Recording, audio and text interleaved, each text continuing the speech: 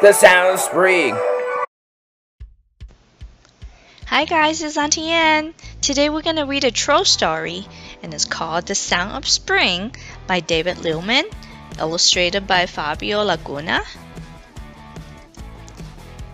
It is a warm spring night in Troll Village. All the trolls are sleeping except one. Branch is wide awake. He hears something. What's that sound? It sounds like chirping. Is there a bird in the house? Branch looks around. No bird!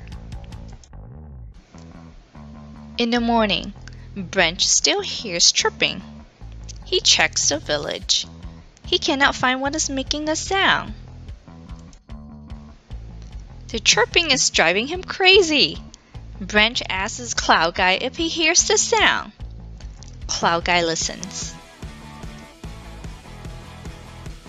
He hears the chirping too. He asks Branch if he is making the sound. Branch says no. Cloud Guy says Branch must be chirping. Branch says, I am not chirping. Branch thinks Cloud Guy is playing a trick on him.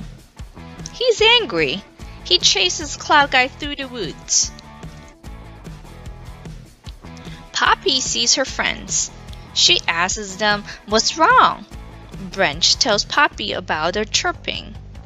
Poppy listens closely. She knows where the sound is coming from. Poppy reaches into Branch's hair and pulls out an egg. That is where the chirping is coming from. A bird must have laid an egg in Branch's hair. Poppy says the egg is about to hatch. A bird comes out of the egg. It sings a song. Poppy and Branch sing too. The little bird's mother hears her baby singing. She comes right away. They fly off together. Everyone waves goodbye.